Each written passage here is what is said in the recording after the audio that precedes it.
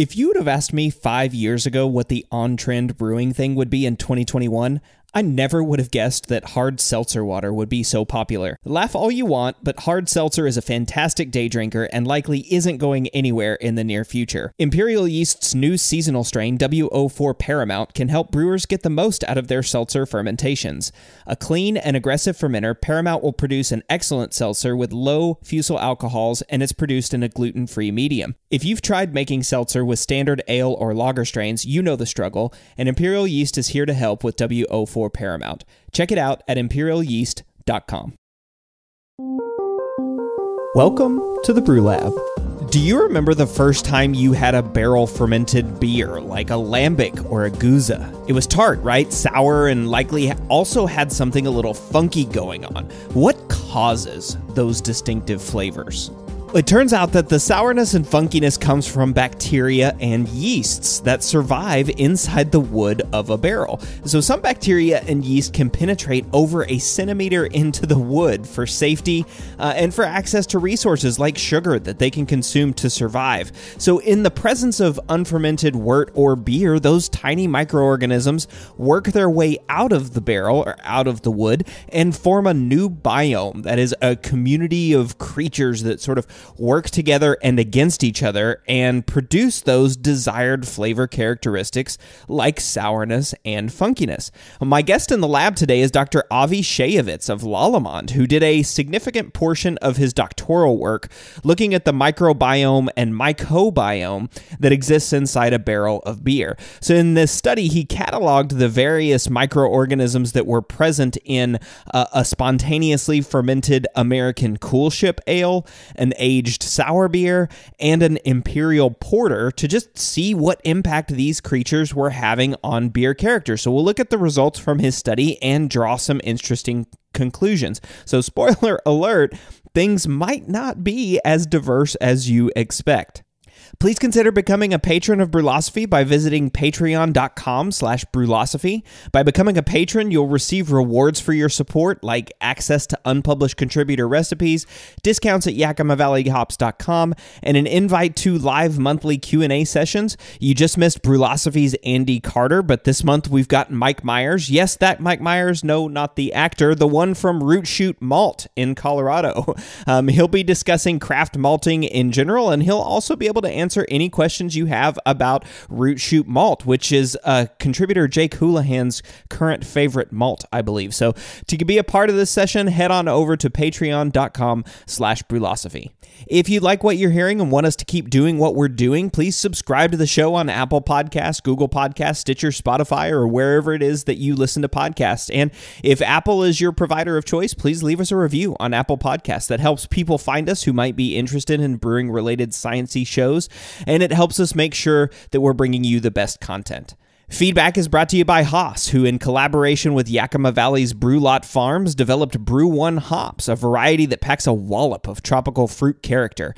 As Hopped Up IPA continues to grow in popularity, many brewers are focusing on making theirs as juicy as possible, and Brü 1 does just that, imparting pungent notes of ripe pineapple and stone fruit while also contributing a very pleasing bitterness. You've heard me say it a bunch of times, and it's true that Brü 1 in conjunction with Sabro makes a fantastic pina colada flavored beer that's perfect for the summer months. So learn more about this variety as well as all of the other innovative hop products Haas has to offer over at johnihaas.com. That's John, the letter I, HAAS.com. And continuing from last week, listener Leandro wrote in with some questions for Dr. Marshall Laguerre about using CO2 aroma extracts in the whirlpool. So here's another one of Leandro's questions and Dr. Laguerre's response. Leandro asks, I'm a bit puzzled by the results related to the fatty acid esters. So for listeners, the Incognito beer showed about 20% higher fatty acid esters after the dry hop, but not before the dry hop, which is odd. So Leandro writes, I don't understand how the percent difference can be less than 5% when sampled prior to dry hopping and increase to almost 20% after dry hopping. It means that the dry hop added more fatty acid esters to the incognito beer than the T90 beer. Yet in both these cases, the addition was coming from the same lot of pellets. How do you explain that both beers had a similar level of fatty acid esters pre-dry hopping and such a big difference post-dry hopping? I must clearly have misunderstood something. Dr. Laguerre writes back, Leandro, we also do not understand the fatty acid esters in that experiment.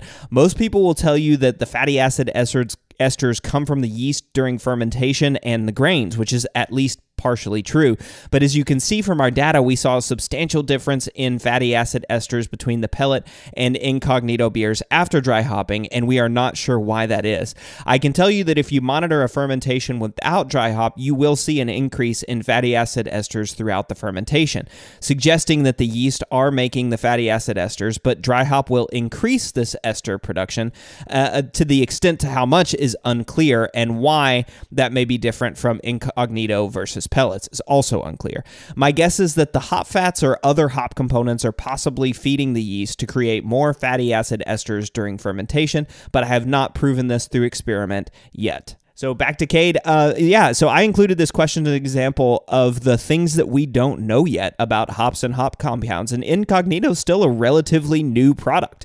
And I always try to do a couple of minutes at the end of each episode talking with the guest about future areas for research, and this is a very good example of something that Dr. Laguerre is researching. Those fatty acid esters might be responsible for tasters perceiving a difference in the incognito beer and the T90 beer. And if that's the case, it opens up a whole new set of questions. So this is why I love science. All right, it's time for a break. Then we'll be back discussing the barrel-induced variation in the microbiome and mycobiome of beer with Dr. Avi Shayevitz.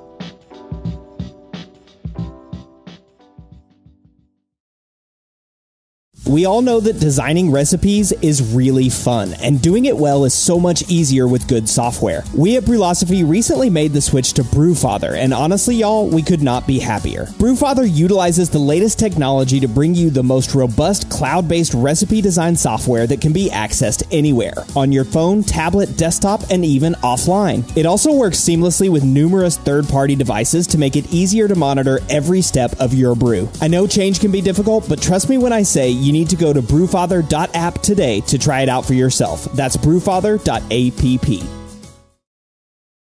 Established in 1995, More Beer has been consistently serving the greater brewing community since the times IPA was expected to be bitter and clear, and there are reasons they've stuck around so long. In addition to their massive product selection and excellent customer service, More Beer has locations on both the west and the east coast of the United States, which translates into fast shipping times regardless of where you live. And when you spend more than $59, shipping is free. When you're in need of brewing ingredients and gear, there's no better option than morebeer.com, one of the most trusted shops on the planet.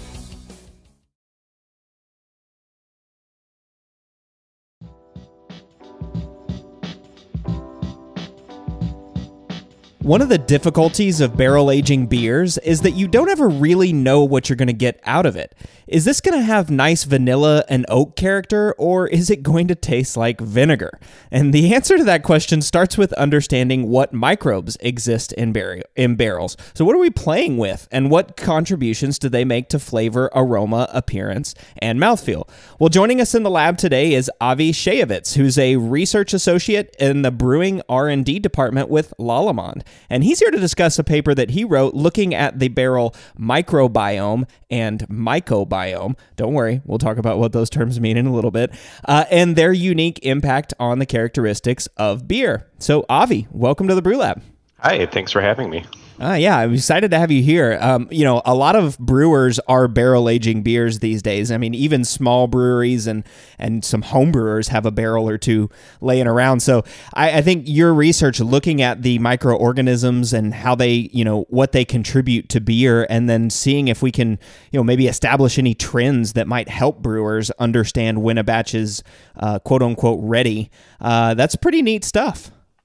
Yeah, it's kind of a rather underexplored and underappreciated niche within the brewing science community, I feel like, especially now as we'll get into it, like some of the modern technologies that are much more available, much more affordable to researchers. Yeah, I mean that's one thing we're definitely going to talk about. You used some next generation yeast sequencing, but we'll get into that in a little bit. But I do always want to start off the show by talking a little bit about you. So you are like I said, a brewing R&D Research Associate at Lallemand. That's a pretty big deal. Tell me about it. Sure. So basically, I work in the Lallemand, or I work for Lallemand Incorporated, which is headquartered in Montreal, Canada. And my day-to-day operations is basically centered around developing new products or improving new techniques for use of existing products that Lallemand offers. So this could be anywhere from new yeast strains for new or already established styles of beer, nutritional aids for fermentation, or entirely new products like souring bacteria that don't, microorganisms that may not have anything to do with yeast itself. Because the company actually deals with a lot more than just yeast. So it's basically anything that has to do with the microbiology of food and food science. Oh, that's really cool. So you get to play with all of the fun stuff and see what y'all are going to release out for home brewers and brewers to be able to use. That's a lot of fun. Yeah, it's been great so far, so I'm really enjoying it. That's good. And you and I actually met a couple of weeks ago on a chat, which was the Association of Brewing Chemists has a chapter here at Oregon State University. And Avi's actually an alumni of Oregon State. And so we met on a chat, and you were talking about I was talking about Philly Sour, which was an episode that we did a while back, and you started telling me about Sour Vissier and your work on that, which I'd love to have you back in a future episode to talk about that. But this one that we're talking about today, I think is also just really fascinating, the microbiome of a barrel. So how did you get interested in studying brewing science? That's kind of a long history that goes back.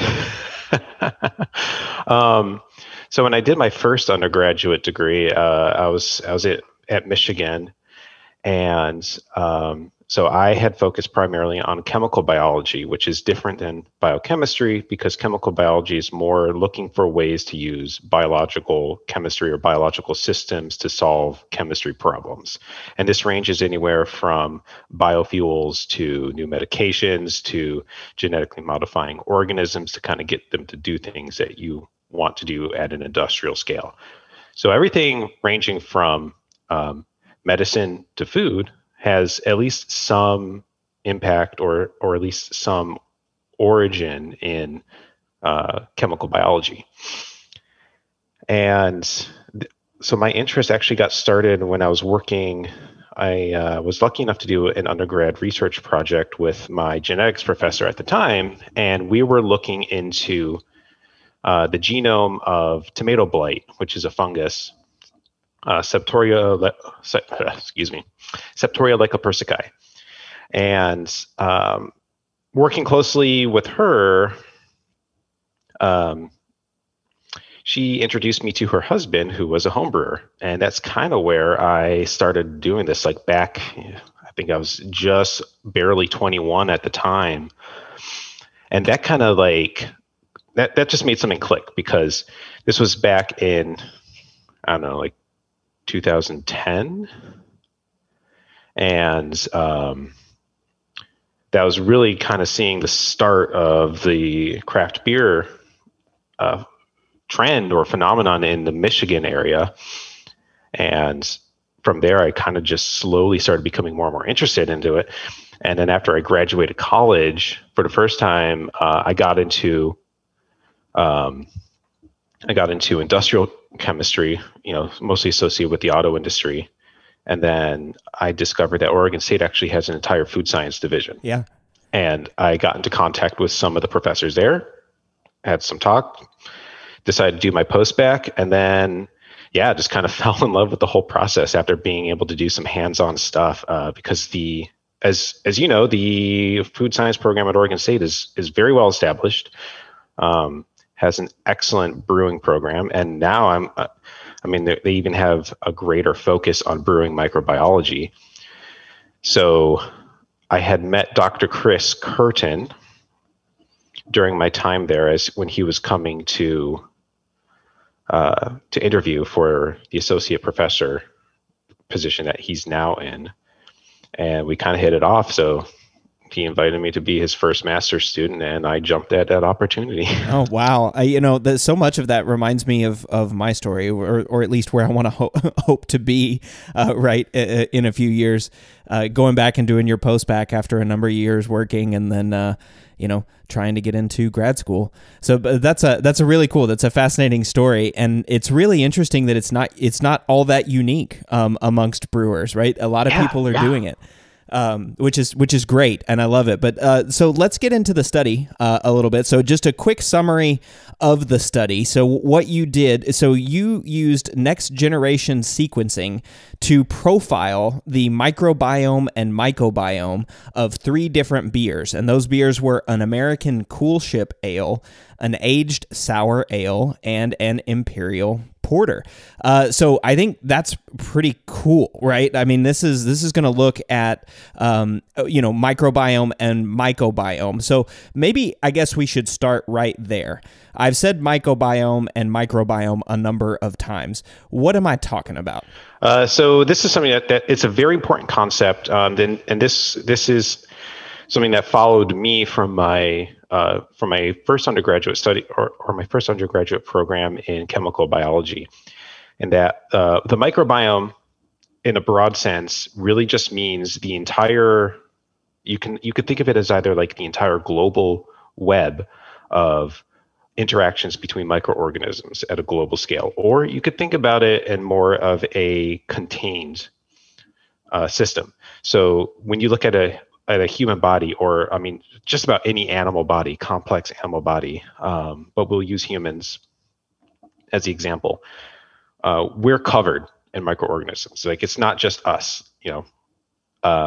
we are a kind of like a small universe in and of ourselves, because we play host to millions of species of microorganisms, or at least hundreds of thousands of species, some of them even probably undocumented, just because there are so many out there. And it's kind of like that delicate interplay between all of those species. So you have species of fungus and bacteria that are almost exclusive to human skin, our guts, our mouths, even within our bloodstream. And the mycobiome refers specifically to fungus. So microbiome is more of a broad picture at the complete microorganism. I see. Ecology, and a mycobiome is kind of like just mostly is entirely focusing on the fungal ecology. Okay, and by fungal ecology, the things we're interested in brewers are not really mushrooms, although maybe, plenty of people brewing with mushrooms, right? But it's yeast, right? Yeast is part of the fungus kingdom. Yes. All right. Cool. All right. So, and that microbiome and mycobiome, like you said, it exists on the human body, and it also exists in barrels, right? Mm-hmm. So why don't you sort of talk to us a little bit about that? I know we talk about aging beer in barrels, but that's really just fermentation, isn't it? It is a type of fermentation, but it's a bit more complex than that. So when we look at the barrel microbiome, barrels are very complex systems. They're made from living tissue. So we use wood, or once living tissue, I should say. And this tissue plays host. It's a perfect environment for many different types of organisms. So you have dozens of species of bacteria, dozens of species of fungi in the form of single-celled yeast that can call that tissue home. And the beer is essentially a nutrient media. Now, beer itself is surprisingly poor media. It's very selective in that we can only really use it to culture or grow a specific range of organisms. And this is exactly what we see in these barrels. Now, many of those organisms are considered spoilage organisms, and when people hear me say, "Oh, beer is a bad media," they're probably shaking their heads, thinking like, what do you mean? Like, my work can spoil super easy. It's like, well, yeah, exactly, because it's very highly tailored to specific organisms that are mostly associated with human activity. This is just a result of 10,000 years of brewing. We kind of bring these organisms with us. Yeah, that makes a lot of sense, right? Like we're looking at just yeast, but we're the ones that are introducing the yeast for the most part, right? That's doing the job. But in barrels, they have their own, like you said, a web of connected microorganisms because they were once living tissue. So they're sort of it can bring its own. Bring its own party members, right? Like bring its own tools to ferment wort. Mm-hmm.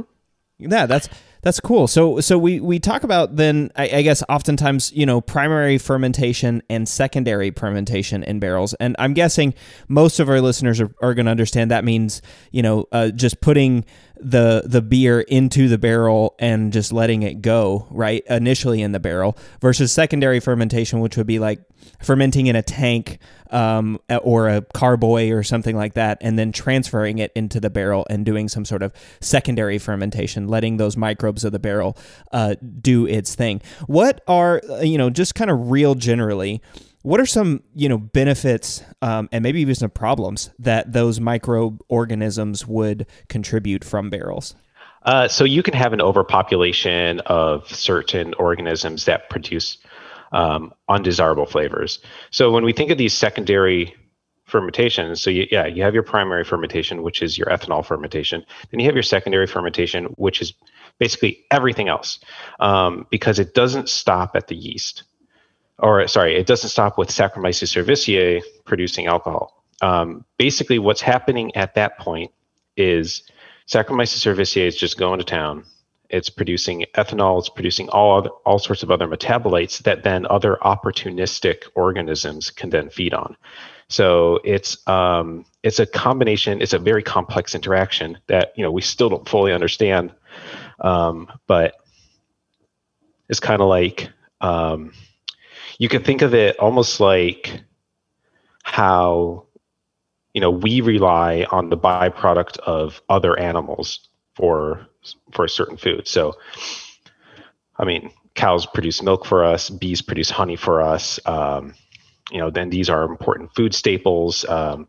We rely on yeast to convert dough into bread for us to bake. So that's essentially what's happening at a microscopic scale in the barrel. Yeast are producing certain compounds that then other organisms can then use for energy, and then in turn produce other compounds. Now, these compounds, these metabolites, this is what gives beer its flavor. This is a very specific process that follow fairly well understood metabolic paths to produce compounds that we want.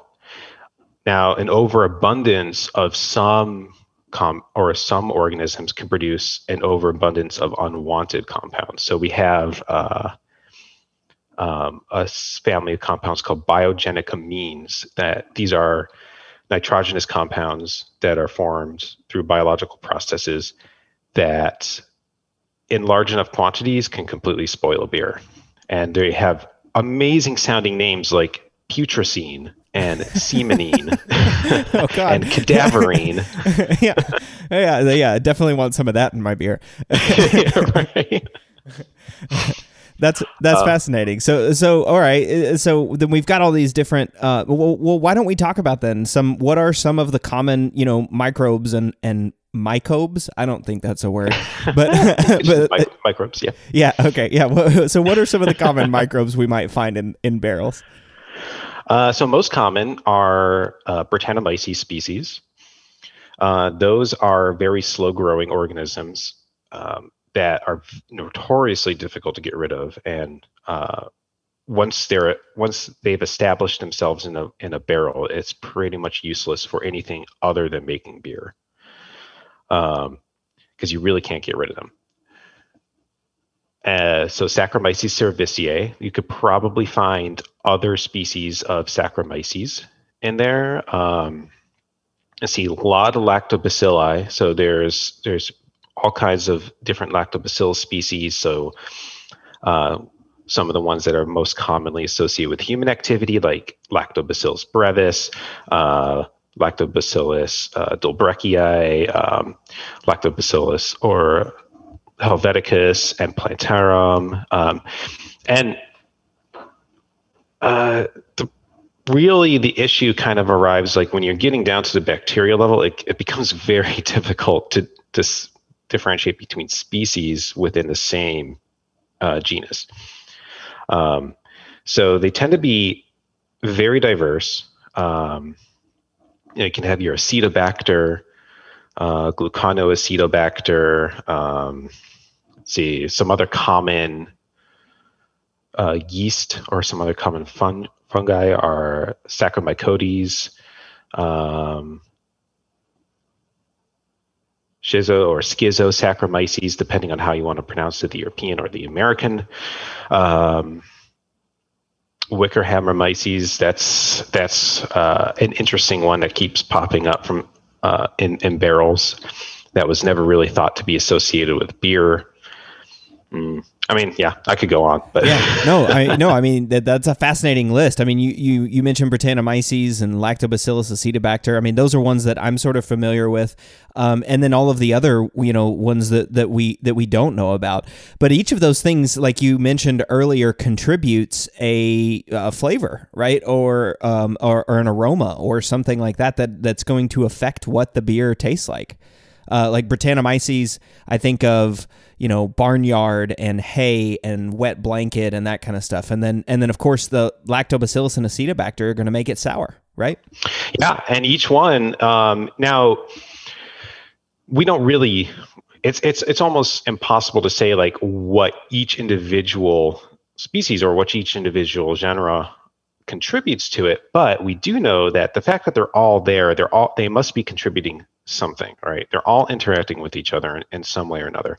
But we do know that at least in barrel-aged beers, that it's most likely Brettanomyces that plays the dominant role in flavoring these, because Brettanomyces, Saccharomyces is great. It's a really good organism for just about anything that humans need to do. I mean, we make food with it. We can genetically modify it to produce medicines. It's a good protein factory. But Brettanomyces really, in terms of its genetic toolkit, kind of blows Saccharomyces out of the water. It is just such a wonderfully diverse genre that we can probably find a species or a strain of Brettanomyces to produce just about any flavor imaginable. I mean, oh wow, I didn't know that. Yeah, no, they are well prepared for extremely harsh situations, which is why they're so dangerous in like the wine world, because they can remain persistent for years in a bottle of wine or in a bottle of barrel-aged beer, and still continue to work very slowly, but they're very well equipped for these exceptionally harsh environments, and they'll just slowly convert whatever is available to them into energy. And then that itself will end up releasing other compounds, breaking down one compound into another, which, humans will perceive as a different flavor. Right. Okay. Well, with all of these different, Brettanomyces species and like I said, Lactobacillus acetobacter, bacterial species and everything, I can certainly see why you wanted to look at a barrel and see what we could find, right? Right in the barrel. And there was a really great quote from your article that I thought really summed it up well. It just said, over time, the beer microbiome and mycobiome change in predictable ways, but at different rates in individual barrels. barrels. And I love that because it says like we can predict these things, but we sort of can't, right? Yeah. which I love that, right? So I want to talk a little bit about the study that you set up, and we'll see where we kind of go with this. So like I said, you did 3 different beers that you then either primarily fermented or aged in beers, or had aged. It wasn't particularly you that was the one that was aging it, if I understand correctly, but it at least had that. So let's talk real quick about the sort of the wort that was produced in each of these. So the first one was an American Coolship Ale. What is that? So American Coolship Ale is a lambic style beer that is produced in North America. I think it's just more out of respect for the lambic tradition that it's not called lambic. It's kind of like, same way like, you can make champagne anywhere, but you can't really call it champagne unless it's made in France in the Champagne region. But I think that the nomenclature itself is fine, like I kind of like that, the idea that it's an American Coolship Ale, but it's produced in pretty much the exact same way that you produce a lambic, which is produced using partial barley and partial unmalted wheat. And then it's mashed very slowly, very carefully. And the wort is then extracted and allowed to cool overnight in what is called a coolship, which is an ancient method of chilling beer. And at the same time, inoculating it with the indigenous flora and fauna of your region. Now, originally, it was believed that it was specifically the microbiome of the Seine Valley of Belgium, just outside of Brussels, that made lambic beer. However, we're starting to find more and more evidence that it's probably not the local microbiome. It's just the fact that the wort itself is a highly selective medium that is conducive for the growth of these specific organisms that make a lambic beer. Oh, nice. Okay, I see that. So these organisms exist everywhere, essentially, mm-hmm. right? And then so by putting it into kind of not necessarily like outside, but just putting it out in the open and letting the beer cool in this like really thin coolship, you inoculate that beer with whatever is floating around in the air, right? We're not talking about pitching a vial of Sac Cerevisiae or a house culture or anything in it. You're just letting the air do its thing and make beer. So this is kind of like, to me, this is the example of how beer was made for thousands of years, right? Yes. Mm-hmm. Yeah. All right. Yeah, it's fascinating. I mean, it is an excellent look at the history and the culture of brewing. It's an important part, at least in Western European history, of just how people survived for 1,000, 1,500 years, because this beer it's very clean. Yeah. It's at one point it was probably safer than drinking water. Yeah, for sure. And then of course we didn't have stainless steel tanks back then and glass that was everywhere, so they were putting it in wood barrels or clay pots. So that makes sense. So this was a beer that was traditionally fermented in oak barrels, and that meaning primary fermentation. So you would just, as soon as it was done when the coolship, transfer that thing right over into the barrel and let it rip, right? Exactly. Okay, cool. So that makes sense. Why you wanted to look at this beer as a traditional example of primary fermentation in barrels. You also decided to look at aged sour ale, which this one was a little bit different, right? This one wasn't inoculated in a coolship. This one was actually inoculated in the barrels. As far as I know, yes. So this was actually treated very closely to the traditional lambic style of production. Like, at least the grain bill was very similar. Although it wasn't exposed to a coolship, it was first allowed to undergo primary fermentation in stainless steel fermentation tanks, because this was a beer that was produced for large scale applications. And then it was placed into separate individual barrels for aging. Okay, I see. So we did a like a normal sac cerevisiae fermentation, an ethanol fermentation, and then put it in barrels, and so it wasn't sour at the time it was put into barrels. Correct. Yeah. Okay. So All right. it was allowed to undergo that natural process. Okay. And this one went for a long time, right? I think in your paper you said this one went for, you had samples that were aged. Most of it, the average was 3 years, but you had samples that were aged 8 months all the way to 58 months. That's almost 5 years. Yes. Yeah. So some of these, this was a very long-term project. And this actually was a very unique opportunity that afforded Dr. Curtin's lab to be able to kind of condense this long-term study into about 18 months, which was great, because it was produced in a staggered way. So I think like the first batches were put into barrels in like 2011 at the time, because we started the study in 2016. So 5 years. Wow. Yeah. 5 years in a barrel. Yeah. Yeah.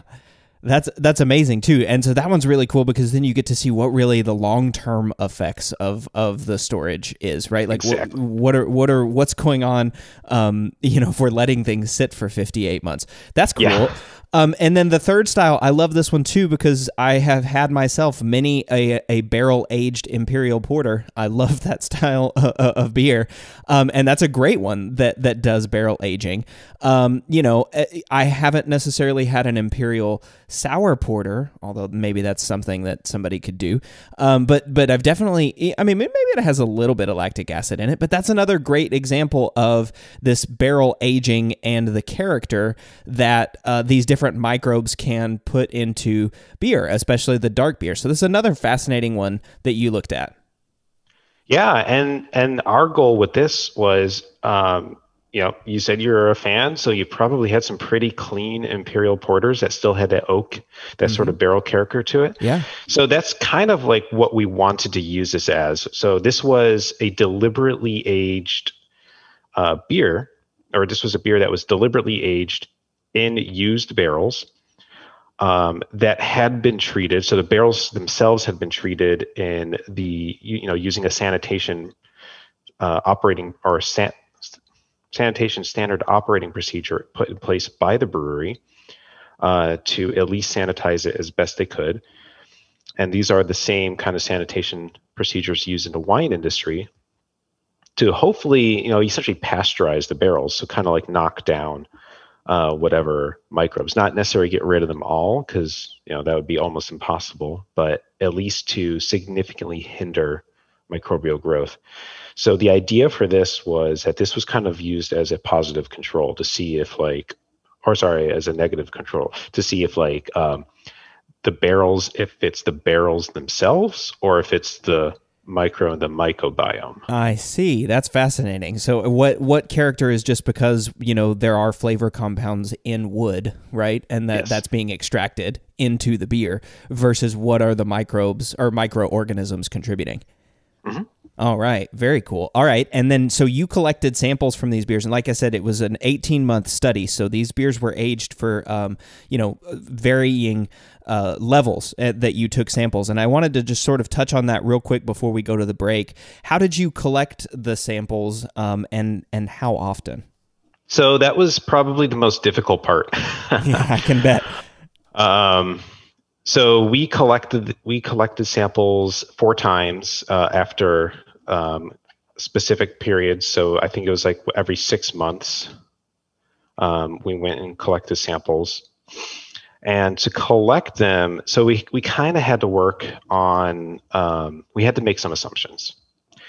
And these assumptions were that if an organism was active, if it was metabolically active, it was likely going to be in solution.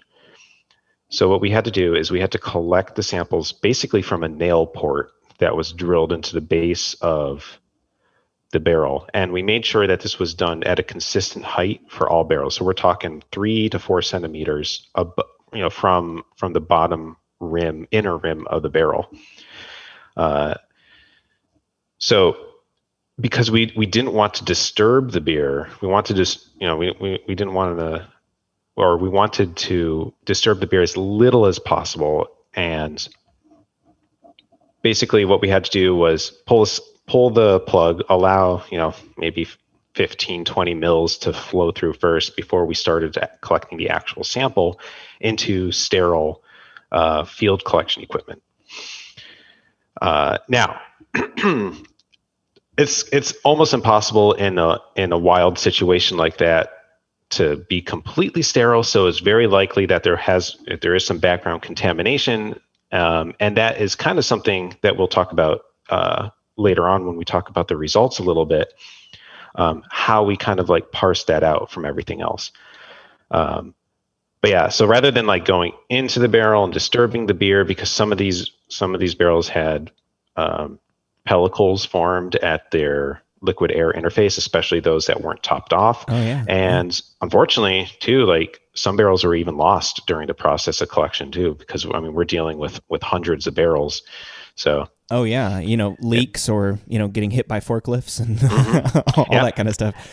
Or they get misplaced because this warehouse was. The warehouse that these were primarily stored in, I think, had about 7,000 individual barrels in it. Wow, so.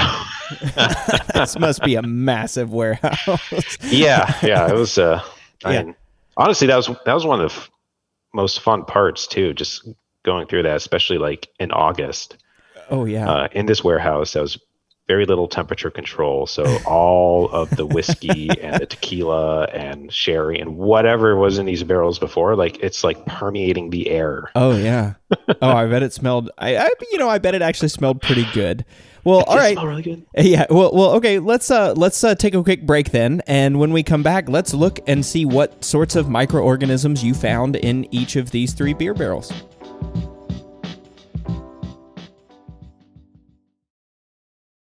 One of the biggest improvements to my brewing practices was the upgrade to stainless steel, and Delta Brewing Systems offers some of the lowest prices on high-quality stainless gear, like the Firm Tank, which holds 8 gallons or 30 liters of wort, comes with a domed lid to reduce the chances of a messy blow-off, and it can hold up to 4 psi of pressure. Delta Brewing Systems also has their own line of brew kettles, as well as one of the lowest-priced all-in-one electric brew systems out there, and their prices are remarkably affordable. If you're in the market for legit stainless gear that won't break the bank, you've got to check out deltabrewingsystems.com.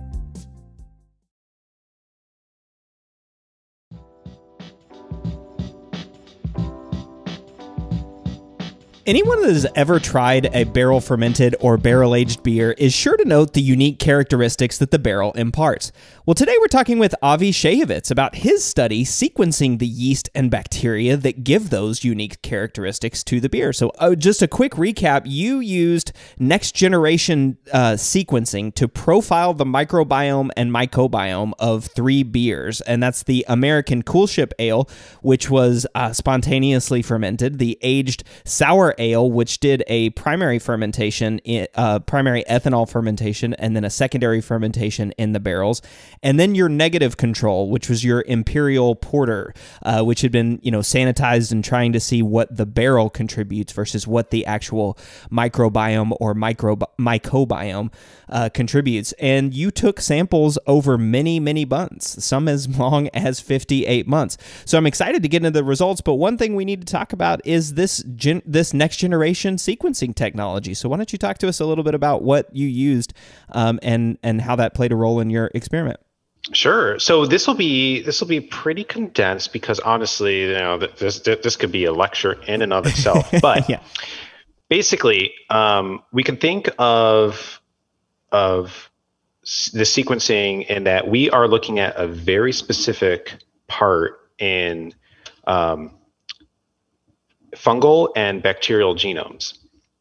And this is what we refer to as barcode sequencing. So it's kind of like, think of it like a barcode at a supermarket, right? Like each item has a barcode that identifies it for whatever purpose that it's used for. So, you ring it up at a counter, like, okay, package of Oreos, gallon of milk, whatever. So what we have, and this is basically an international agreement that we look at specific sequences within the genome. So rather than looking at the entire genome, which can consist of millions, if not billions of base pairs, we can greatly reduce the time it takes to sequence these populations by just looking at very specific sequences. And these sequences for fungus and for bacteria are in the region of the genome that encodes for ribosomal RNA or ribosomal DNA. And these are highly conserved regions. And what this means is that they are very resistant to mutations, because any mutation that occurs within that area of the genome will be a terminal mutation. In other words, it will most likely kill the organism if a mutation occurs and it reproduces. So with that in mind, what we do is once we collect our samples, we very carefully condense all the living organisms and all the biological material in there down into a pellet where we extract as much DNA as we can from that. And then from there, we perform PCR, where we basically amplify those specific regions of DNA. And then we extract that, pretty much normalize it. So then we have to break the DNA apart. So we get the individual chunks that we've amplified, and then kind of capture those. It's like the whole process is very in depth, and it's you have to be very careful when you do it. But then you can submit that or what we did for our studies, we submitted that to the Oregon State Center for Biocomputing and Genomics, where they performed the majority of our sequencing work. And basically, they were the ones that were able to read and sequence all that DNA, which the raw data was then given right back to us, and we were able to kind of parse out the population dynamics of that. And the important thing to note is that we took this as a proportional value. So all things being equal, the PCR stage where we amplified the specific barcode that we're looking for should work in a proportional manner. So we start off with a certain percentage of, say, like Saccharomyces cerevisiae DNA. We should end up with the same proportion of that. Okay, I see. So at the end of the PCR, at the end of the amplification, it should be the same, right? It should be the same. Okay. It's definitely not perfect, but it does a very good job at kind of maintaining that proportionality. Okay. Well, I think you did an excellent job in about 3.5 minutes of just summing up gene sequencing. So I love that, because now, I mean, and that's exactly what I wanted, right? I love that, because I can think about this now as, Oreos going across a conveyor belt sort of thing. And that's a good, and that really brings home a good point too. One of the things that we've talked about a couple of times, and I'm going to mispronounce this word because I always do. It's like genera, genus level. That's what I'm trying to say. So genus level, right? Again, this is like Homo sapien. That's the homo part of it. That just means primate. And that's really all we're looking at in this study. And that's important because there are a whole bunch of species and even strains that, when you get down, provide a whole bunch of different variation. And like you said, it's hard to differentiate those strains and species very quickly. But what you're able to do with this, looking just at the genus level, is take away some really interesting information and develop some trends. And so I think that was really one of the coolest things about your paper. And I kind of wanted to just start right there at the top. One of the big takeaways was there was immense variability from barrel to barrel. And I wanted to see if you just talk about that generally. Yeah, so we were very surprised at just how diverse these barrel sets were. And we couldn't really link it to barrel types either. So that was the other thing. It was very difficult to be able to confidently say that with a whiskey barrel, we expect this microbiome. With a tequila barrel, we expect this microbiome. With, one of the more interesting things was maple syrup. I mean, we had maple syrup barrels, barrels that stored vanilla, barrels that stored brine. I mean, yum. These like the brewmasters who are in charge of this project, specifically the sour beer, the sour ale, were they just went wild about what kind of barrels they use, and in the end, they like produce a very good beer. But yeah, like in terms of bacterial species and fungal species, there was just some things that kind of stood out that kind of threw us for a loop. Just things that we never really would have associated with beer. Yeah, and that makes a lot of sense, right? I mean, and it's kind of like that quote that I had said up at the beginning, about we were able to predict some things, but then, not everything. When I was reading that quote from your paper earlier, and that's kind of where you start at here, right? There was immense variability from barrel to barrel, meaning like there might not be the same microorganisms in each barrel, and that's not really tied to what was in the barrel itself. But you were still able to take away some trends from this and come up with some cool things. So let's look first at that American Coolship Ale. And why don't you sort of walk us through the results of that microbiome sequencing? Yeah, so going through that American Coolship Ale, that was one that had undergone the classic, or at least the traditional inoculation method. So it was allowed to cool overnight in a cool ship. One of the things I should note, and I believe I did note that in one of the appendices for this paper, was that the way that this was fermented, it was first allowed to inoculate, and then it had to go into a stainless steel fermenter at first before it was transferred into barrels for aging, almost immediately after primary fermentation had finished. So there was very little influence in terms of the primary fermentation due to wood. It was the aging that was after that. And that was only because of the way that this fermentation was set up. They didn't have the barrels at the time. So it was kind of like a last minute adjustment kind of thing. But this was one but this brew was specifically made as part of this study. So, unfortunately, that kind of threw a small wrench into it, but we made it work. And what we found was that the majority of the fungal species in place was the majority of the fungal species was Saccharomyces cerevisiae and Brettanomyces. And these kind of dominated at least the mycobiome for, the first quarter, or first couple months before other fungi started to kind of creep in. As far as the bacteria go, that's the thing that we saw almost immediately, like within 24 hours of cooling, was the Enterobacteriaceae species, or the genera within that family dominated. And this is exactly what we expected. This was what has been predicted for at least the last 40 years. I think one of the papers that we based this on was a seminal work performed back in the 70s, which was really the first foray into looking at the microbiome of barrel-aged beers. And that was using entirely traditional microbiological techniques. And these lined up very closely.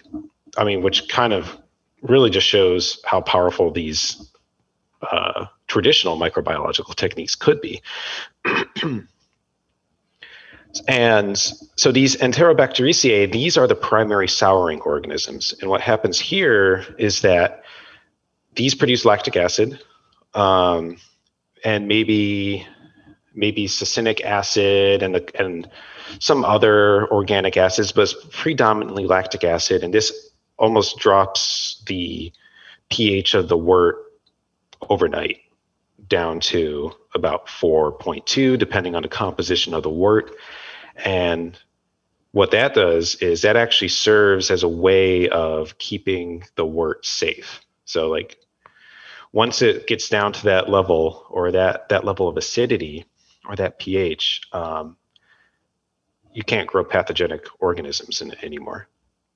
And that's a safe environment, very, very safe environment for fermentation. Saccharomyces cerevisiae thrives at that pH. It does and oftentimes prefers lower pHs than it does higher pHs. And this kind of like sets the stage. Those almost immediately die off because they just end up killing themselves due to acidification. Or then the fungus takes over. That's when primary alcoholic fermentation takes off.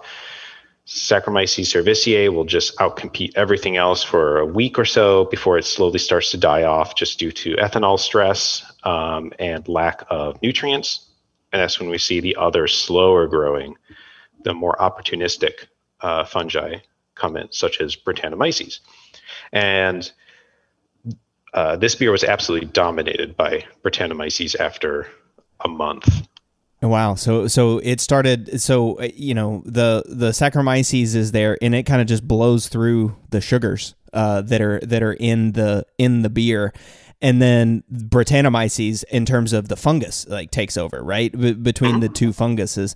And okay, well, and then what about well, I guess I should pause there for a second and say, you mentioned that is, kind of what you expected. And I think that certainly is what a lot of brewers see, right? Is you see Brettanomyces certainly start to take over as you age longer, the Saccharomyces being more dominant up front. So that's pretty good, right? We know that they're noticing that. But one of the things that I always thought was interesting is you were able to actually identify 13 different fungal species and 7 different bacterial species. So not, even though they may be 88% of them were under genus Saccharomyces or Brettanomyces, but there's still, 12% of other stuff that's in there producing flavor compounds and aroma, I would expect.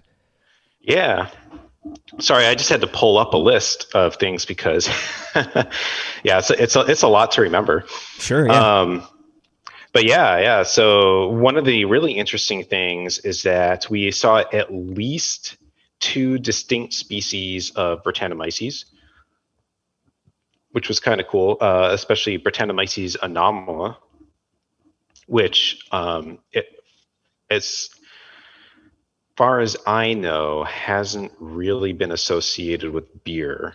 But I'm not sure if that's just because people haven't looked for it or if it's just not really that common. But the other thing that we found was Pichia species. So those are very common environmental contaminants. So Pichia is pretty much a catch-all genre for yeast that are very hard to classify. Okay. At least, hard to classify genetically because it does get kind of difficult to start to differentiate between some species and even some genre of microorganisms just because gene swapping is surprisingly common. There's a lot of horizontal gene transfer. But for the most part, we can safely rely on that barcoding technique that we spoke about earlier. But Pichia, that's something that we was not unexpected just because of how common it is. It's a common human born either opportunistic pathogen or it just kind of exists on your skin. It exists on surfaces. Wickerhammermyces anomalous, that's another one that's kind of like it's just an environmental background contamination. But the other interesting thing was the Hanseniospora or species within the Hanseniospora or Hanseniospora. Don't worry, I don't ever get them right either. So yeah, those are associated with fruits. So that's something that was kind of interesting. That is something that you can find very commonly in orchards or vineyards. I might be wrong. Don't quote me on this, but I think it's mostly associated with wasps too. Like that's kind of how it spreads. Oh, wow. Huh. Maybe there's a dead wasp in the barrel or something. Yeah. Just kidding. Hopefully not. All right. Well, okay. And so you've identified all these, all these new species. Identified that there's Brettanomyces and lactic acid bacteria, enteric bacteria, all of that. What's a takeaway? What do those results tell us, or at least looking at the American Cool Shipped Ale? What does that biome tell us?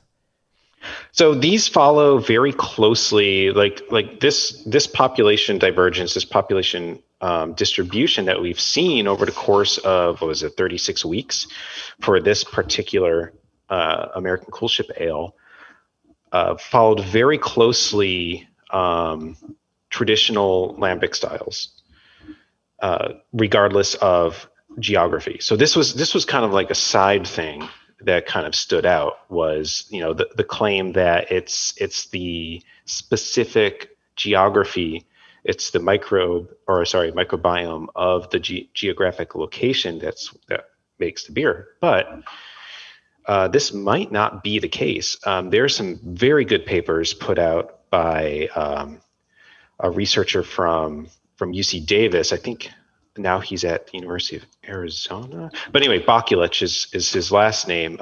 He did a lot of work with Charles Bamford on this, like back in I think 2012. Kind of looking at this in the same way, but with less barrel samples. So we kind of like built from there, from a much larger. So we were looking at over 100 different barrel samples compared to, you know, the smaller population that he looked at, and the trend that we saw of these specific genre dominances over time very closely followed the samples that he looked at, and what is generally found over in Belgium. So we're looking at beers from Belgium, the East Coast, and from the West Coast of the United States. So you're looking at literally halfway around the world, and you're still getting these same profiles, these same population dynamics that you would see in Belgium, in the middle of the Willamette Valley of Oregon. So that's fascinating, right? I mean, we think the world is a big place, and that's a really, really understated takeaway from this study is that, yeah, the microorganisms that were this was additional confirmation that the microorganisms exist in many places, and you can create similar beers and styles. I'm not going to say that you can create the same, maybe you can, but you can create very similar beers and styles using the microorganisms that are in your local area. Now it might, the resolution of the technology that we're using is still kind of kind of low. But there are methods to be able to get right down to the strain level. And particularly when dealing with bacteria, that's notoriously difficult, because bacteria is very tiny. Yeah. And that can affect how DNA is harvested.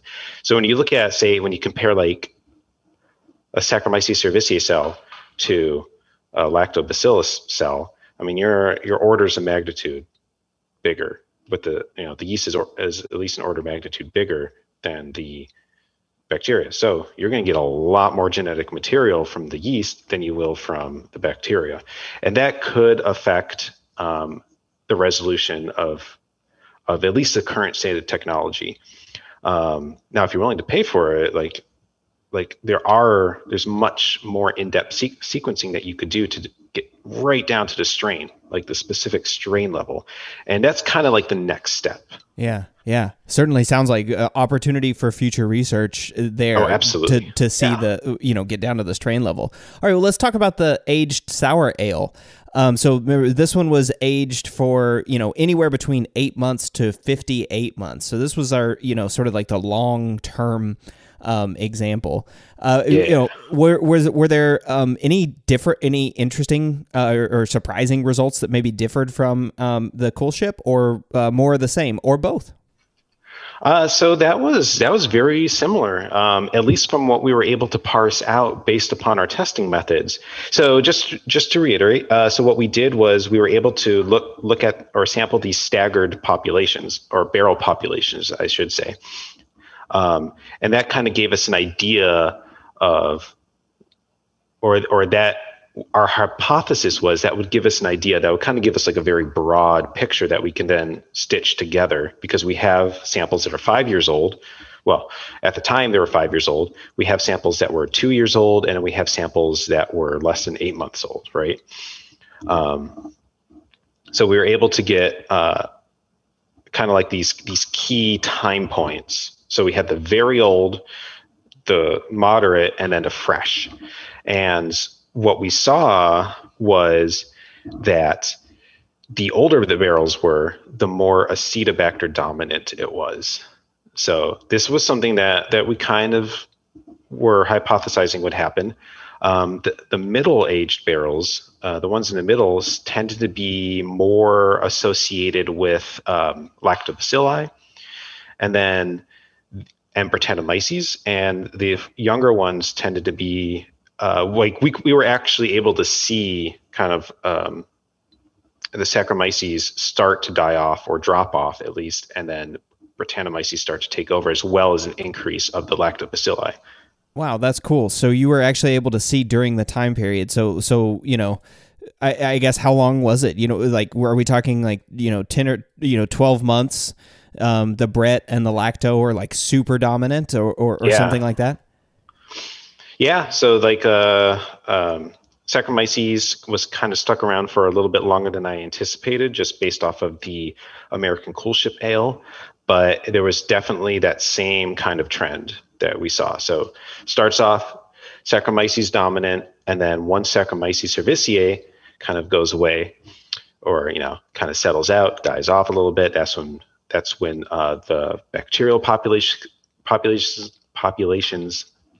can start to bloom, as well as the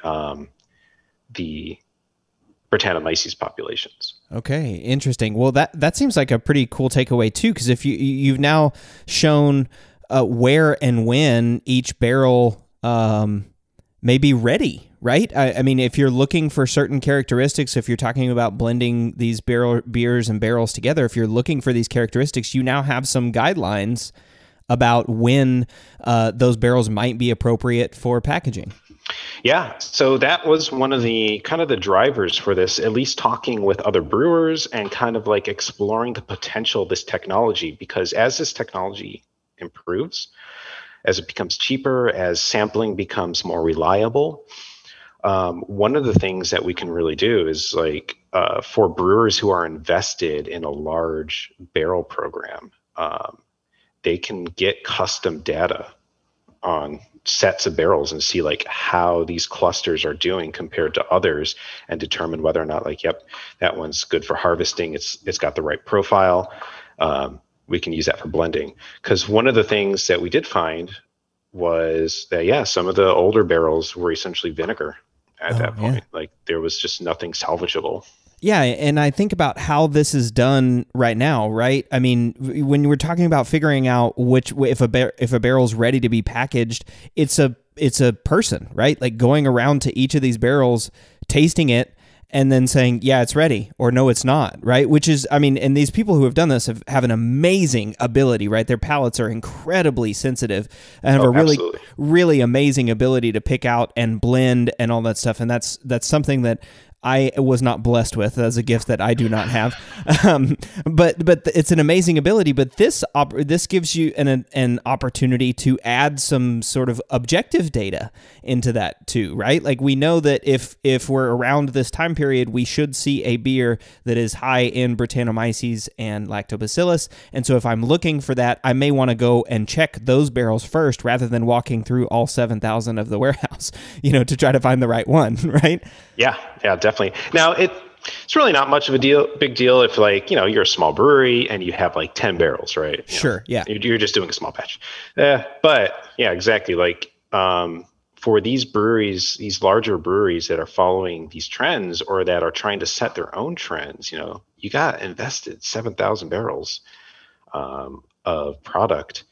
That's a significant amount of time, space, and money just kind of tied up. Yeah, that's exactly right. I mean, you've got a whole warehouse full of this stuff, and I mean, losing barrels, especially even for a small brewer, losing barrels to vinegar is a big deal, right? That's a problem. Letting it go that long, and I think even for small brewers, there's a takeaway here too, which is you can now have sort of a general rule of thumb schedule that you could follow, right? Like I think about a barrel that's been sitting in the brewery, even if it's just 5 or 10 barrels. I know that I want to check that beer after 1 year, or I want to check it after 18 months because I want it to have, sort of this flavor. And that's kind of a rule of thumb about like when I should be checking that beer for whatever flavor I'm looking for.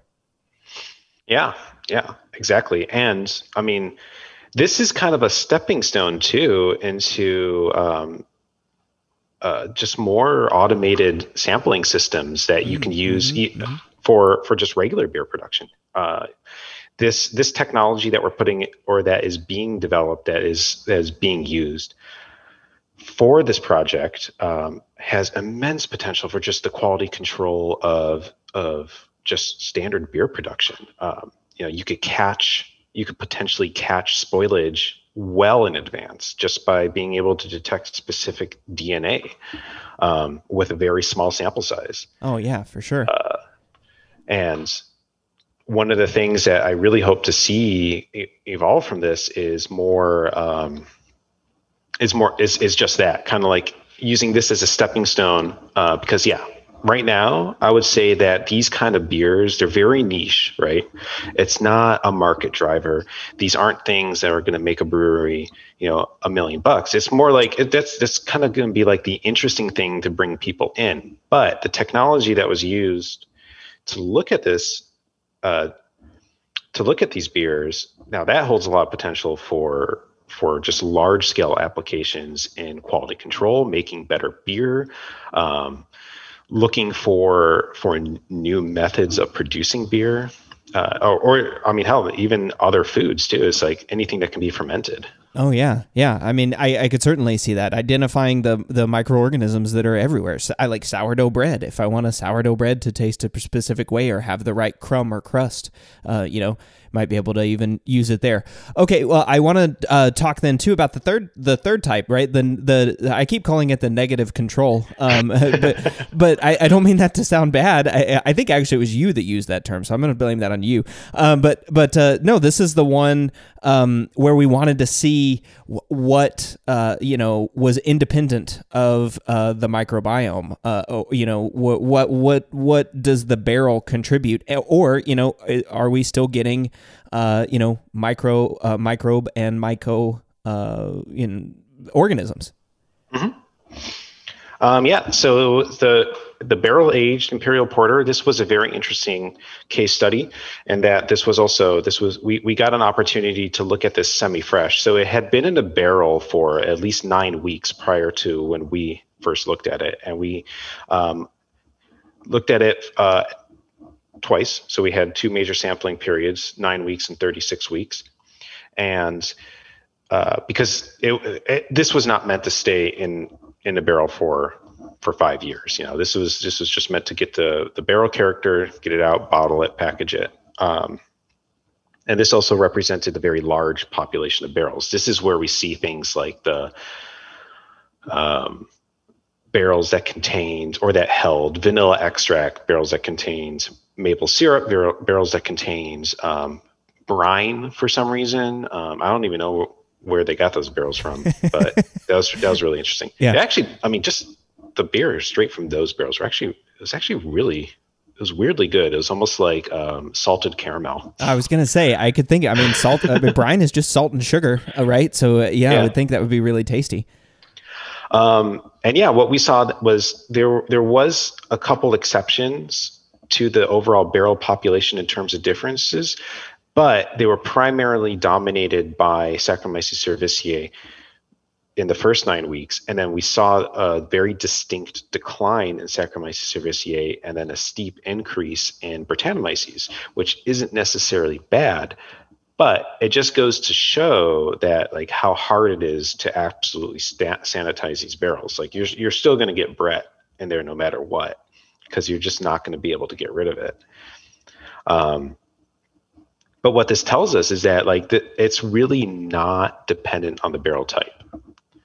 So these microbiomes are kind of ubiquitous, like regardless of barrel type, because we tried looking at this to see okay, is there a statistically significant difference between population distribution, like the microbial distribution versus yeast versus bacteria. And yeah, we could not find a relationship. In fact, like we really only found one major bacteria population within these barrels, and that was Lactococcus. And even then, it really wasn't that dominant. Like it kind of showed up at 9 weeks and then disappeared by 36 weeks. Huh. Wow. And that's where this comes in with the background contamination or potential background contamination, because we got lots of hits of all kinds of bacteria. And many of these bacteria are mostly associated with dirt. So just dust, surface contamination. And when we talk about the relative abundance of these, they were very low. So it wasn't really anything that we could confidently show came from the beer, and it most likely just came from the fact I'm in a dirty warehouse surrounded by dust, and stuff will inevitably get into my sampling. Sure. My sampling tubes. So okay, yeah. Yeah, so I mean I guess so. Kind of the takeaway there is that you were while there was a microbial fungal. There we go. We'll say that a fungal. Not necessarily contamination, but inoculation from the barrels, even in this one that was sanitized, that was intended to be the negative control, which I think is fascinating, and that's also really a cool thing to know, right? Like we know now that even though we're sanitizing these barrels, we're still getting the same microbes and fungal or bacteria and fungi in the barrels. And that's also a really cool takeaway, that it's agnostic of barrel. There is a time component to it. But those are really, really cool things that I think brewers can definitely use when fermenting and aging in barrels. Mm-hmm. Well, we're running up on time, so I do. Before we wrap up, I do want to ask if you want brewers to take away just one thing from today's topic, what would that be? Oh man, what would that be? One thing I would say is keep abreast of scientific news. I would say just see what's happening out there in these research universities, and I mean not just Oregon State, my alma mater, but there's some really great work coming out of Belgium. There's some really good work coming out of the UK. So these are kind of are specifically geared towards brewing or yeast. And this is kind of where the future of brewing is going. I think that there will always be that traditional aspect of brewing that will never go away, but more and more brewers are going to start to have access to new technology, new lab services. So I say keep an eye out for that kind of news, because there's always something exciting happening. Yeah, and I might suggest listen to episodes of the Brü Lab for yes. Brewing science news. All right, well, Avi, this has been a really fun discussion. Is there anything else that you wanted to share that we didn't get to talk about today? I'm sure there's 100 things, but anything pressing? Yeah, I wish I could have gone a bit more in depth in barcode sequencing and high throughput sequencing technology, because that is a fascinating subject. But well, maybe we can save that for another time. Yeah, I was going to say maybe we can get you back on for another episode of the Brü Lab. So, all right, Avi, well, thank you so much for joining us in the lab today. Listeners, in the show notes, you'll find a link to Mr. Shayevitz's study titled "Barrel-Induced Variation in the Microbiome and Mycobiome of Aged Sour Ale and Imperial Porter Beer," and that was published just last year in August 2020 in the Journal of the American Society of Brewing Chemists. If you have show feedback or show suggestions, send me an email at cade@brülosophy.com, and be sure to check out Brülosophy's other show, the Brülosophy Podcast, as well as the experiments and other fun things we're doing over at brülosophy.com. The Brü Lab is a production of Brülosophy, where they who drink beer think beer. Don't forget to visit brülosophy.com to read about our weekly experiments and other brewing adventures, and listen to us talk about it on our other show, the Brülosophy Podcast. Thanks to all of our sponsors and patrons that help make this show possible. If you'd like to receive a reward for helping us do what we do, visit patreon.com/Brülosophy to see how you can do just that. Thanks so much for listening. We'll be back in the Brü Lab with another guest next week. Until then, think beer.